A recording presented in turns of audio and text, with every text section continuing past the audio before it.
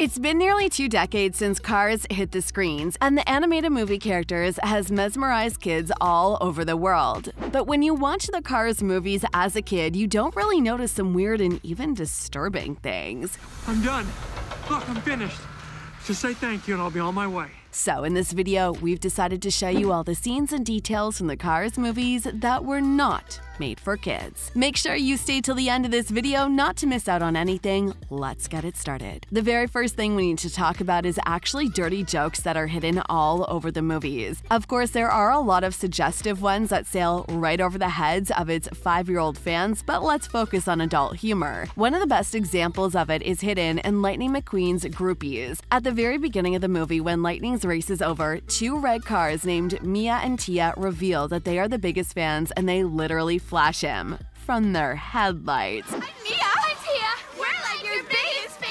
There was also another moment when Lightning barges in on Doc Hudson in the garage because Sheriff told him to examine his undercarriage. Then Lightning tells Mater that Doc turned out to be a once 3-time winner of the Illustrious Racing Championship, the Piston Cup, and Mater ridiculously asks him, he did what in his cup? Right, you hear pissed on cup. We know that racing is actually a very dangerous sport, and the movie itself is mostly focused on racing. However, unlike humans do in the real world, in the movie, cars aren't driving automobiles. They're essentially around a track using their actual bodies, which means that every time cars bump into each other, they hurt each other. They jockey for positions at high speed, leaving each other in dust or slammed against the wall, which is not super nice. This would be like if Carl Lewis or Usain Bolt knocked each other out of the way as they ran. Also, in the real world, if the cars are crushing during the races, drivers rarely get hurt because the cars are packed with protective equipment. The vehicles take a lot of damage, but fans don't think too much about it because those cars don't feel pain. In the movie, we can see that cars do traumatize each other, and we guess that even the most minor racing incident is more or less a horrific injury. So we guess it's not really cool for kids to see all that cruelty. Who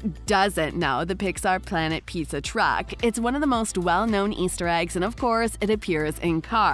The thing is, in Cars, the PP is a bit different. Even though it appears for just a quick flash as part of a crowd scene before one of Lightning McQueen's big races, it is shown as a living creature with eyeballs and a mouth. But wait a minute, if there's a pizza delivery truck in Cars, does it mean that in this universe, cars enjoy eating pizza? Any ideas? If yes, share it with us in the comment section. You don't need to be an adult to notice that everything about the human world had to be translated into its car equivalent. For example, when Flo serves gas and oil, we should perceive it as food in our world. However, not everything is a direct corollary, making some very strange moments that were not made for kids. Do you have any ideas what we're talking about? If not, don't worry. So the moment when Lightning McQueen travels from race to race is a bit odd. We mean how he does it is rather strange. To get him transported, McQueen was hauled around in the back of a specialty-built truck. In the movie, we can see that this truck is something between a private jet and a limousine comfortable enough for Lightning for transportation. But because this is the world of sentient cars, the truck is a living thing, which means,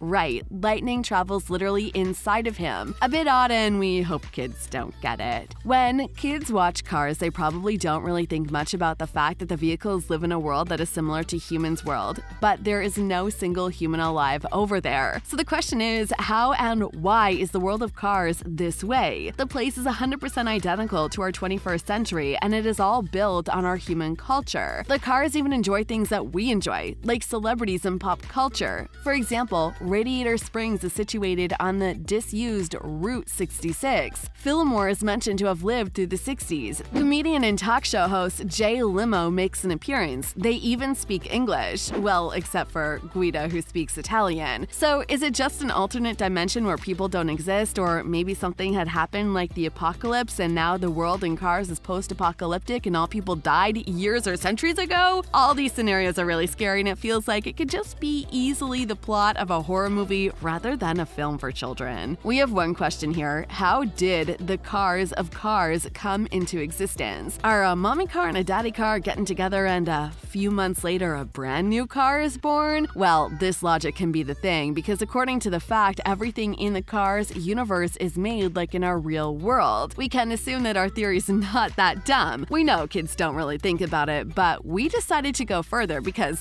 we're adults, right? We also have McQueen and Sally, who flirt all the time, and they are definitely in love. We also have Mater and Holly Shiftwell, who became an item in Cars 2, or Ramon and Flo of Radiator Springs, who are married as well. Oh, yeah, baby.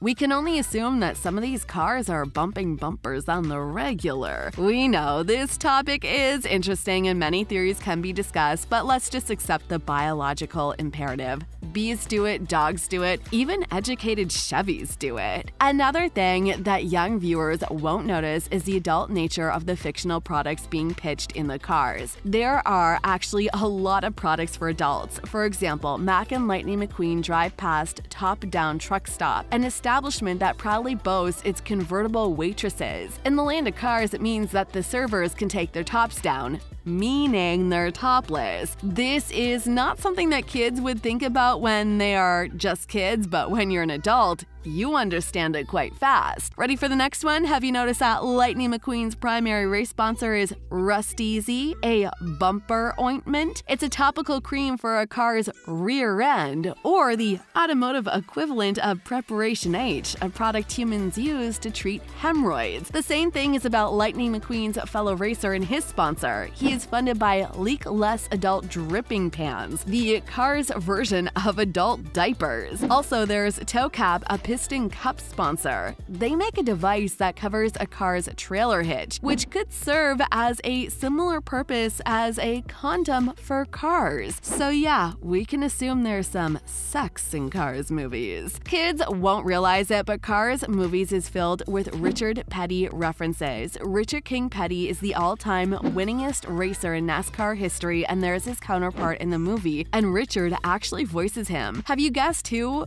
Right, the King. The King even has the number 43 just like Richard, and his car is the most idolized race car in the movie. But not only his, there are a couple of famous on-the-track events from Petty's illustrious career adapted into the action of the movie. For example, the King's horrific spin-out and crash mirror one of the real Petty endured in the 1988 Daytona 500. Also, there is a moment in the movie when Lightning McQueen cuts short his now assured win to push the King across the finish line. Almost the same thing happened in real life at Daytona in 1976, but it was actually Petty's pit crew that helped him finish the race, not another racer. Is there anything else you would like to mention? Share your thoughts with us in the comment section down below, and we'll see you in the next episode. Bye.